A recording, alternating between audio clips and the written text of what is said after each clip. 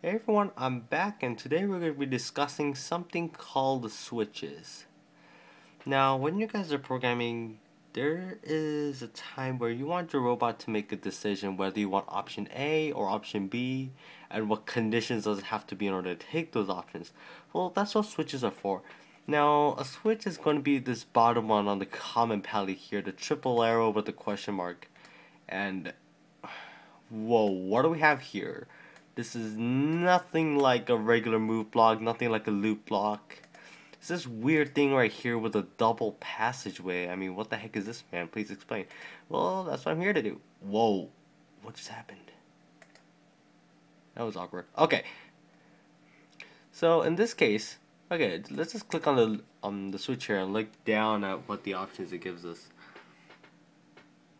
So we see that this switch is running off of a touch sensor. So let me explain to you real quick what's going to go on here. So if the touch sensor is pressed, your robot is going to move forward for that 1 degrees as it is set on default. However, if it's not, it's going to play this sound right here whatever I assign it to. Right now it's lagging. I do not know why. Come on, baby, work for me. Don't doubt me now. Don't doubt me now. Okay, anyway, for now, the switch, what's going to happen is when it is pressed, it's going to run this little program over here, and if it's not pressed, then it's going to do this little sound block down here. And there we go, now we're talking. Okay, what I'm going to do right here real quickly is I'm going to put the switch inside a loop, and the reason for that is what if you do want your robot to move, but you don't want it to play a sound necessarily? So if this was non-loop, it would just play the sound and it would just end it right here. However, if it was in a loop, it would continue going around it again, and it will always check if the touch sensor is being pressed.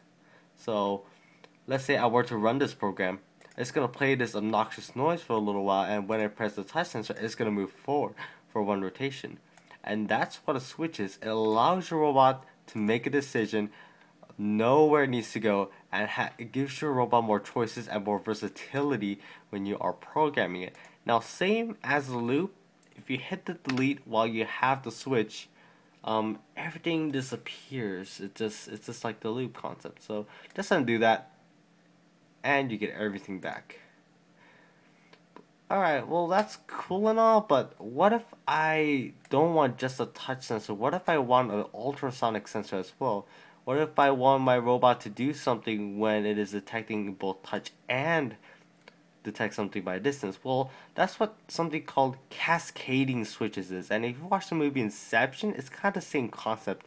Like a dream inside a dream, we get to put a switch inside a switch. So it looks much bigger. And then for the sake of the ultrasonic sensor, I'm just going to click this option right here. Here's the ultrasonic sensor. Let's make it 1 feet. Kind of OCD that way. And let's move this move block up here, and let's just move this sound block down here, just for the heck of it. Okay, so I'm going to explain to you what's going on. Alright, so your robot's running, it's doing its thing. So it's going to keep looping around this. When it hits this, it's going to check if the touch sensor is being pressed. So if it's not being pressed, it's going to play the sound. But if it is being pressed, it's going to move over here. And once we move over here, we're going to realize that we do have another switch. And in this case, it's going to be an ultrasonic sensor. So the robot's going to go, okay, so it is being pressed. Now I'm going to see if it is I'm detecting anything that is below 1 feet as I have set it. If it isn't, it's not going to do anything, and it's just going to get out of here. It's going to keep moving on. However, if it is, then it's going to move forward 1 rotation. So it just gives you a combination of what the robot needs to do in order to do a certain action. So let me just delete this right here. Just give her some room. Alright. Here's an option. Here's something that you can do with switches. Let me just drag these blocks out here just beforehand. Now once you click the switch right here, you're gonna realize that there's something called flat view down here. It's right on the bottom. It says display, And once I click on that, you realize that the switch now doesn't look the same. Instead of having two pathways, it's going to have just one, and tabs on the top, as you can see right here. So what's happening here? What's going to happen is, if it is true, it's going to take the true tab. So if the touch sensor is being pressed, if you kind of see closely, you see the pressed one over here and then the released one over here. So if it's true, it's going to take this path. If it's false, it's going to play the sound. So just for the sake of confirming something, let's check this box back again. Bam. You realize that the true is up here, the false is down here. And now this is just, I don't know, flat view can be a personal preference. So if it looks more tidy to you, go ahead. If it looks more efficient, go ahead.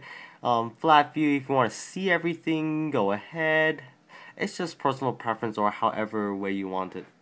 Now, there's something called value, and again, you're gonna have this little stub over here. I will be discussing that, don't worry. It's all these stubs, it just revolves around a single concept. So I guess that's all about switches, I believe. Okay, yeah, that's all about switches, alright. So please leave in the comments whether I missed anything, some feedback, what I have to improve on. You're the best, or you suck, anything you want. Just place in the comments right below, and I'll be seeing you guys next time. And thank you for watching this video.